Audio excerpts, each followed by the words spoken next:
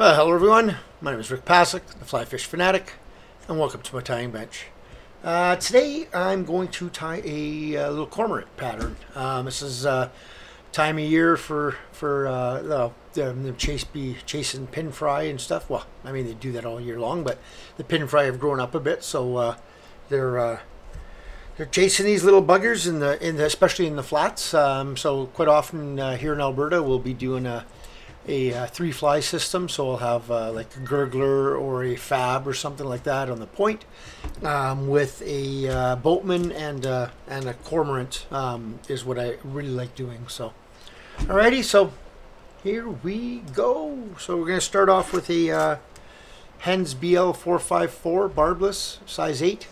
I really like these hooks because they got a really nice wide gap. I'll be using some Semperfli Nanosilk in the black for the thread, for the rib and body. For the body I'll be using some Semperfli mirror tinsel and this molted silver, so it's kind of black silver. It's really thin, so it'll take multiple wraps, but this one doesn't have a tag on it. This is the Semperfli Holo tinsel in red and small. For the wing, I'll be using some Hens Marabou in black. And then for the, I got to put a couple of pieces of flash in that wing as well. Just going to use some of the Semperfli Gala and Red blend. It's one of my favorite blends from them. And then I'll also be putting on a couple of cheek or hot spots, and it's going to be the Semperfli synthetic jungle cock. So let's get going. So first things first, get rid of the crap on your desk. Wax your thread. Make sure this sticks to this hook really well. So give her a good wax. Lay down a base layer.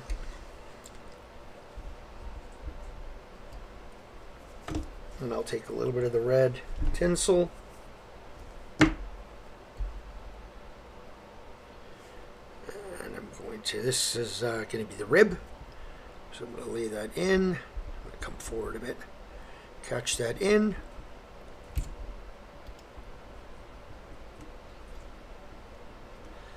Come back to about the point of the hook, maybe a little bit past it. Get that out of the way.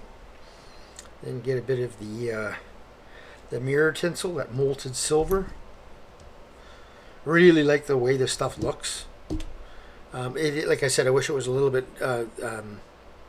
wider for this fly, but it's just fine. It just takes just a little longer just to make sure that you cover the whole fly. But again, just come to the back, then I come forward, and I leave myself about a hook eye and a half to 2 hook eyes of space. I always give myself just a little bit of a half hitch here, whip finish, just to, so if I bump it, it doesn't get knocked off. So now, like I said, this does take a little bit because it's so thin, right? So, and just be careful. This Holo tinsel is great stuff, but this mirror tinsel, sorry, it's great stuff, but it also does it can break quite easily. Just be careful with it.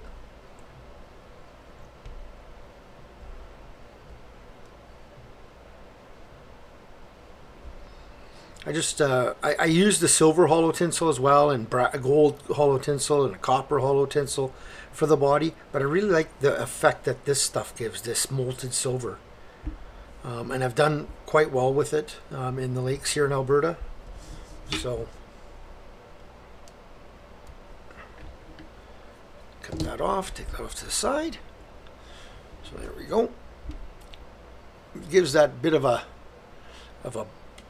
dark look there, like almost like it's ribbed. But so now I'm going to go back about 3-4 turns and then come back over top of it again. Want a little bit of a red butt there, and then I'm just going to open that up.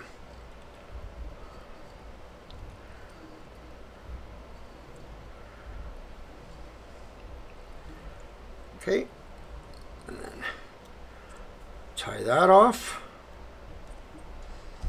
cut that off.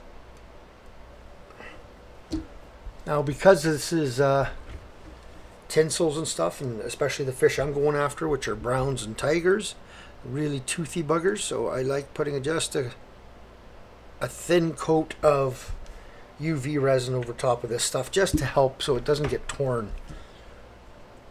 Alright, because this stuff will tear fairly easy. So I'm just gonna spread it just so it's all covered. It doesn't have to be a thick layer or anything, just a nice thin layer of it. If you've got the time and you want to do a bunch of bodies, you can do like a Sally Hansen's instead, but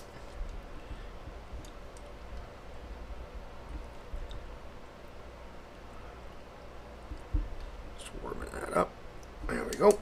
So there you go. So now I'm just going to come back just a little ways here. I'm going to grab my Marabou feather. I'm going to pinch off about a thumb's width off of it, off the stem. Maybe a little tiny bit more than the width of my thumb. Don't want these too overdressed. I want these fairly thin.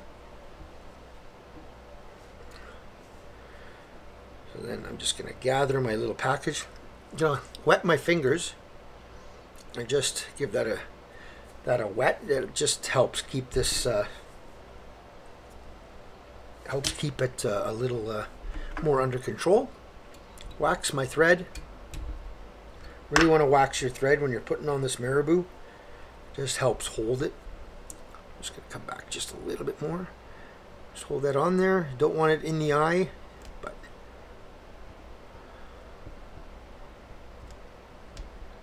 nice and tight.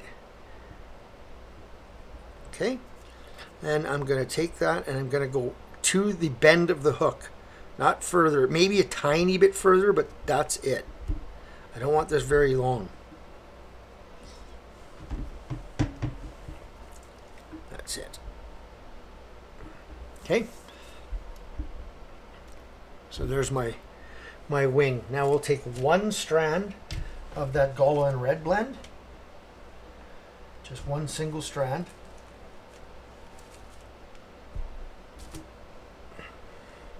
And I double it up. So I've doubled up my strand, and then I'm just going to lay it on one side, having it lay back further. You know what? I don't like that one. It doesn't have enough red in it, because some of these have a lot of red, some of these have a lot of blue. That's why it's a blend, right? So quite often you need to find the right one.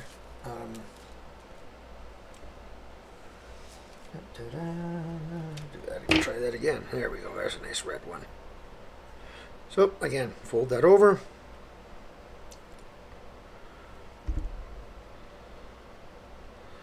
Lay that along the side, my side.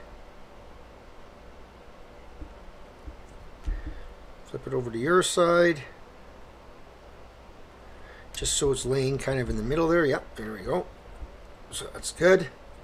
Take my scissors and cut this just ever so slightly longer than the tail. Okay, so when that's laying back, you'll just have that little slick, right? Just a little bit of red in that wing, right? Just a little bit. Okay. Now that that's done, I will take two eyes off of my synthetic jungle cock here from Semperfli. You can use real jungle cock if you've got it. I prefer the real. It just moves better, but this synthetic for this type of fly works really well. It's just a hot spot, and it's almost perfect for this. So I want to tie that in about right where the white eye is. So I'm not going to leave it too long. You'll see it better once I put it onto your side. Get another one off the sheet here.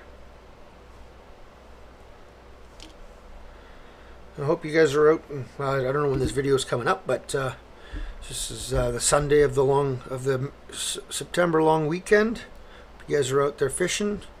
I'm not. I've got things around the house to do, and plus I'm Going to be going out for a little bit over a week in mid-September here. Got my buddies coming from Vancouver, so gonna go do some tiger and brown, and maybe even do a little bit of pike fishing. We'll see. So sometimes you'll end up with a little bit longer of a head than you wish. Like this one, it's borderline long, right? So what I'll do then is, if it is, I'll just take the slightest little bit of the where is it? Hens peacock dub, and I'll just get the dark black one, and I'll just take an ever so slight little bit and just dub it on. I don't always do this. It just depends on how my head finishes up, and I just put a little bit of one right at the front there, and then I'll come back right behind the eye. I said if you had your proportions down right, which sometimes, well, most of the time I do, you don't have to do that, but I actually kind of like having a little bit of both in my box, because now I've got that little bit of a shine in the head too, and I'll just take my Velcro and just give that just a little bit of a pull out, and it'll kind of go over top of that, right? So then when this gets all slicked back, there's your little cormorant. That's it. Fairly simple fly to tie. Those jungle cock hot spots really attract the fish as well, and that Marabou moves nicely, so it can be taken as a leech as well. And like I said, I really like these on these wide gaped hooks. Just gives that fish just a bit more of a chance to bite. But yeah, it's a really good pattern. They've been using cormorants in one shape or another for half a century, if not longer, in the UK, and they've been extremely successful. And I've been using them here now for about 5 years, and they're just deadly. So hope you guys enjoyed that one. If you did, give her a thumbs up. If you subscribed, thank you. If you have not, please consider doing so. And once the fishing season is over, once hard water hits here, I'll probably start doing 3 videos a week. I'll probably do a couple of tying videos and one gear review video or something like that.